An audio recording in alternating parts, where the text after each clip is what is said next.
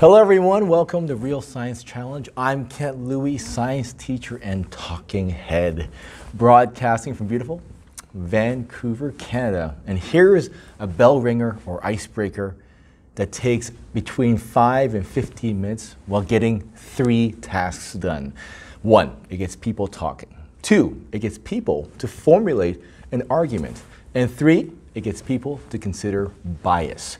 So whether this is something you want to do on the first day after a long break, or on the last day before a long break when kids are getting a little wily, or any time in between, this icebreaker works great. And it's just one simple question. Is this a sandwich? Now before I get into the details, handouts for this activity can be found at realsciencechallenge.com/EP42. And please subscribe to our YouTube channel. First, some context. I recently spoke with the English department head at my school as to how she teaches bias, because I'm trying to incorporate more humanities in my STEAM lessons.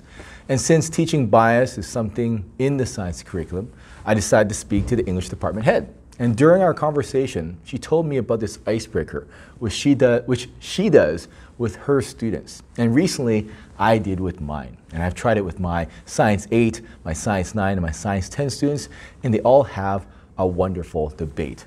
The icebreaker goes like this. Imagine all foods are classified under 3 categories: sandwiches, soups, or salads. Then, I present students with different food items and get them to classify them. For example, I've shown students a picture of a cheeseburger and asked them, is this a sandwich, a soup, or a salad? For their answer, I get students to also practice using CER to craft an argument. And most students would argue a cheeseburger is a sandwich because a cheeseburger has 2 pieces of bread with some meat and cheese and other fillers in between those 2 pieces of bread. And by definition, students would say a sandwich is just 2 pieces of bread with filling between them.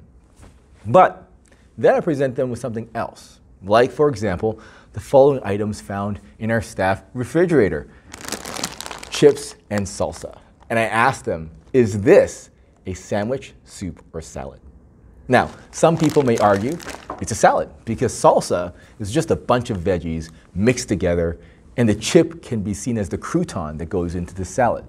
But it could also be considered perhaps a sandwich if we use the chip as the 2 pieces of bread and the salsa as the filling in between.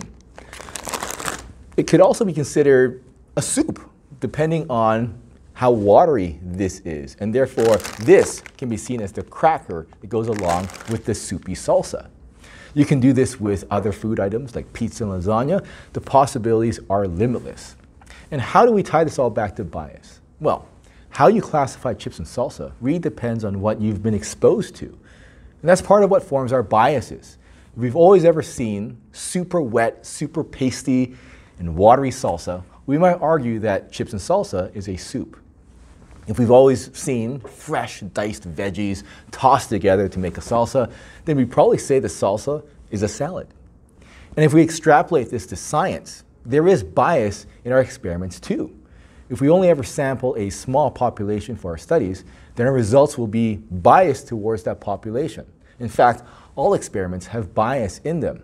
It just depends on how much bias is present and what its influence is.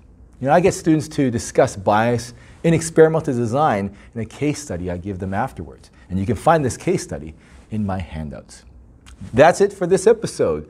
Please smash the like or subscribe button or leave me a comment below. And handouts, once again, are at realsciencechallenge.com/EP42.